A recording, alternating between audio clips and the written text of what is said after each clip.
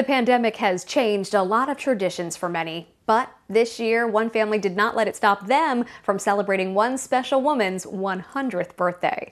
Reporter Jaclyn Coleman tells us how the community came together to make this a big surprise. Happy birthday to you from the city of Hattiesburg and the state of Mississippi, as well as your family and church family. Reaching your 100th birthday is a milestone worth celebrating. When Catherine Rhodes reached the century mark today, she received a surprise of a lifetime. This was Mom's 100th birthday. That's a really special birthday.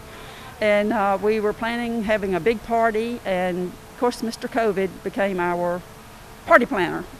So now Brookdale has been so gracious in letting us do this drive-by for Mom. With COVID-19 in effect, the facility has strict guidelines to keep residents safe. That meant family members weren't able to give the usual hugs and kisses. The residents are not normally allowed. We had to get special permission from headquarters for her to come out this close. And but they can't come out, we can't go in.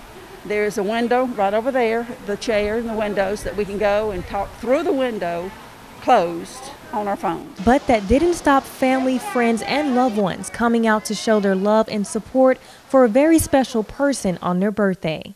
I don't know. I don't know how.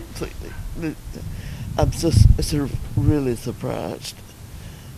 I just didn't know I knew that many people. Catherine Rhodes was born in 1920, and at the age of 18, she moved to Washington, D.C. to work for the Civil Service Commission selling war bonds. She also worked at the University of Southern Miss as a secretary to the Vice President for Business and Finance. Holding back tears, Miss Catherine was overwhelmed with love and has this to say to those who made her day extra special. Thank you so much. So much. In Hattiesburg, I'm Jaclyn Coleman.